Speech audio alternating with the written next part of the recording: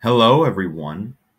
This is Brother Andrew, and today we have a very interesting story about a very interesting group of people.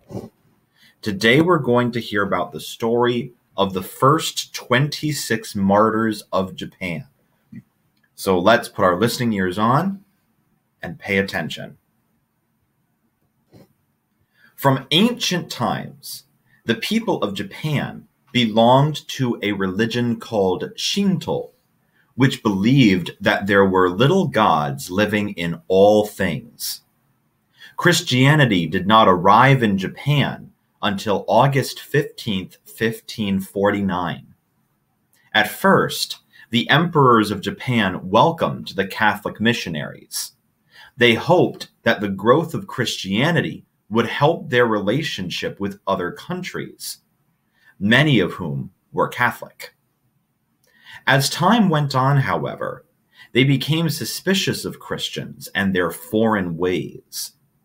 On February 5th, 1597, Emperor Toyotomi Hideyoshi crucified 26 men in Nagasaki. They were Japanese Catholics and missionaries from around the world. There were 3 Jesuits and 23 Franciscans. These are their names. Number 1 was Saint Kichi Francisco. He was Japanese, a third-order Franciscan. We don't know how old he was, and he was added to the other 25 martyrs at his request. Number 2 was Saint Takeya Kosume. He was Japanese, a third-order Franciscan. He was 38 years old. He was a catechist, and he was a sword maker. Number 3 was Saint Skeshiro Pedro. He was Japanese. He was a third-order Franciscan. We don't know how old he was, but he was sent to care for the other martyrs when they were in prison, and so he was arrested and thrown in with them. Number 4 was Saint Kozaki Mikaeru. He was Japanese. He was a third-order Franciscan. He was 46 years old, and he was the father of another one of the members on our list, number 20, Saint Kozaki Tomasu. Number 5 was Saint Kisai Diego. He was Japanese, a third-order Jesuit, and he was 64 years old, which meant that he was the oldest of the 26 martyrs. Number 6 was Saint Miki Paoro. He was Japanese. He was a Jesuit priest. He was about 33 years old, and he was remembered for being a brilliant speaker. He gave his last homily to the crowds watching him being crucified while on his cross.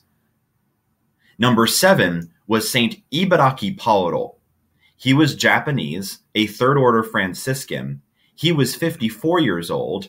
He was a preacher, and he was a brewer. And he was the uncle of Saint Ibaraki Rurobiko, number 9 here on this page.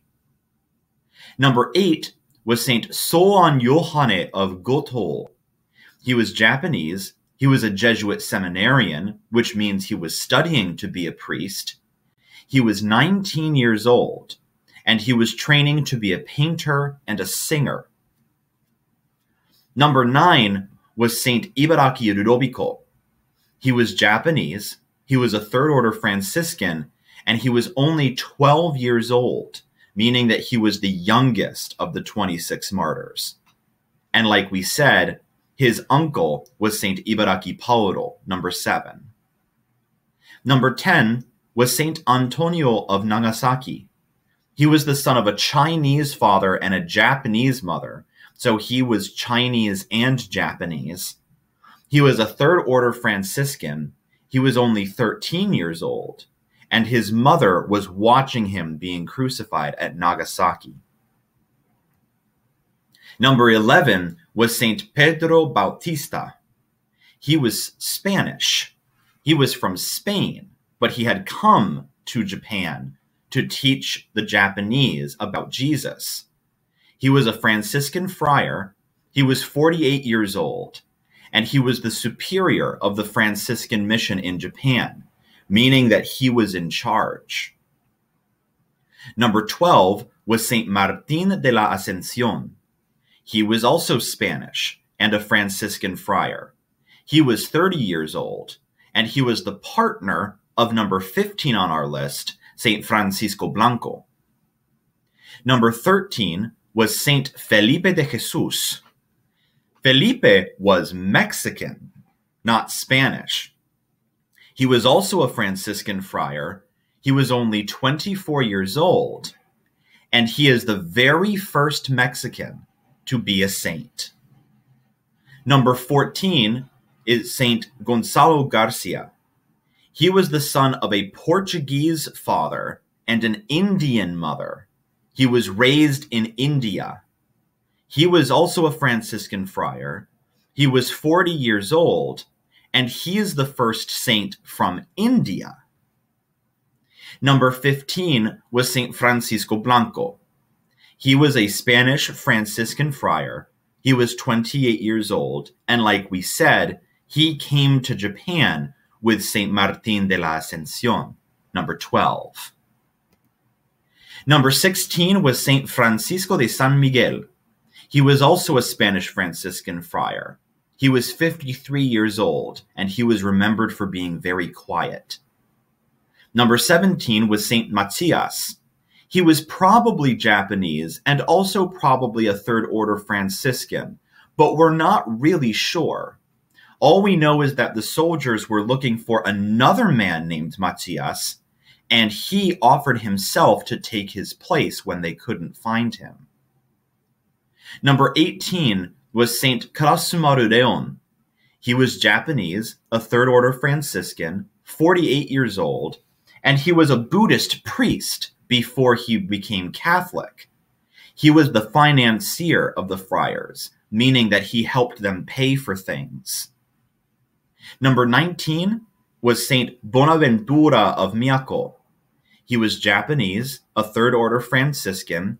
He was about 20 years old, and he was also a Buddhist before he became Catholic. Number 20 was Saint Kozaki Tomasu. He was Japanese, a Third Order Franciscan. He was 14 years old, and like we said before, his father, Saint Kozaki Mikaeru, was here with him. Number 21 was Saint Sakakibara Yoakimu. He was Japanese, a Third Order Franciscan. He was 40 years old, and he was the friary cook. He made all the meals.